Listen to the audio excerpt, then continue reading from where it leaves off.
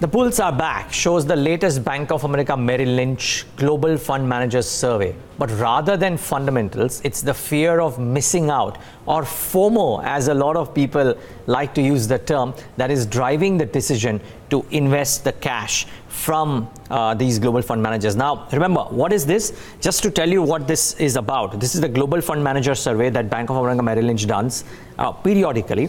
This survey was for the period of was done from the 1st to the 7th November 2019.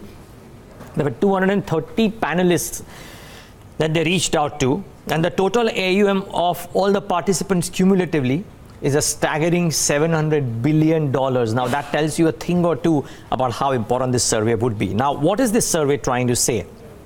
This survey is saying 3 or 4 very key important things. One, that cash levels for global fund managers are at 77-month lows. Look at that chart, and that tells you a story, doesn't it? Look at the top line out there. This is the MOM percentage point change in investor positioning, and how value versus growth, there has been a shift. Equities have seen a shift, and at the lowest end of the panel is cash, which has seen a dramatic reduction. So there's a lot of deployment of cash that has happened from global fund managers. There are as per the respondents, what could lead to a bull surprise and what could lead to a bear surprise is also very, very interesting.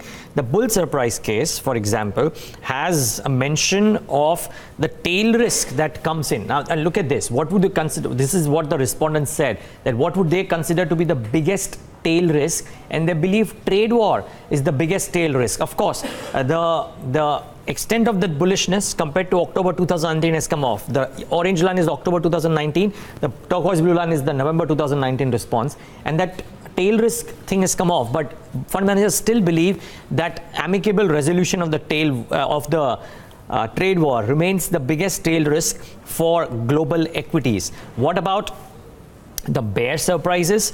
That, and well, maybe Jerome Powell's testimony gave some more fillip to this argument.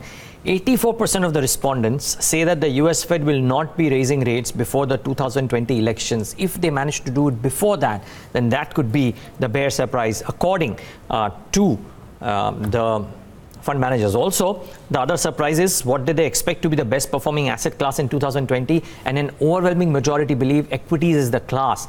Now, when everybody's parked in the same lane, usually it doesn't play out that way, and that is something that could be a bit of a bear surprise according to the respondents. But there are 2 or 3 things that work well for equities and for emerging market equities in particular. One, that the risk appetite as per global fund managers seems to be back, and as the chart indicated as well, that there is a bit of, 1, cash deployment, and 2, as this chart indicates, that just look at the kind of stocks in which the positioning is changing versus the history, and discretionary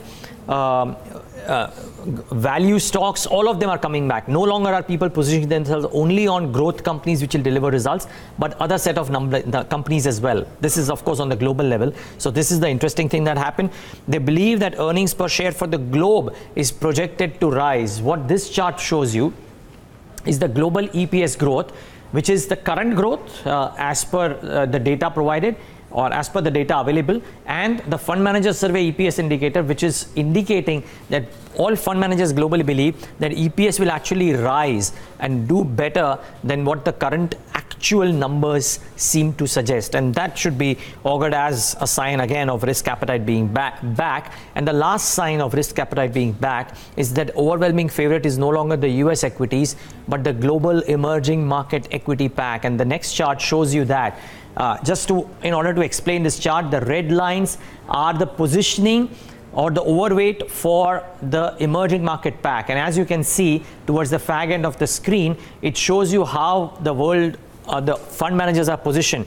The bars at the fag end of the screen indicate the positioning in the emerging markets, which is much higher than the positioning in the US markets or the Eurozone markets. And this is despite the performance of the MSCI EM versus MSCI World not all that great. And maybe that's the reason why fund managers believe that the risk reward could be in favor of emerging markets. Now, remember, this is as of November. This could change going ahead. But for now, equities and emerging market equities seem to be in vogue for global fund managers, all of which cumulatively add up to a total of $700 billion. So when such a large sum of money speaks, people should listen.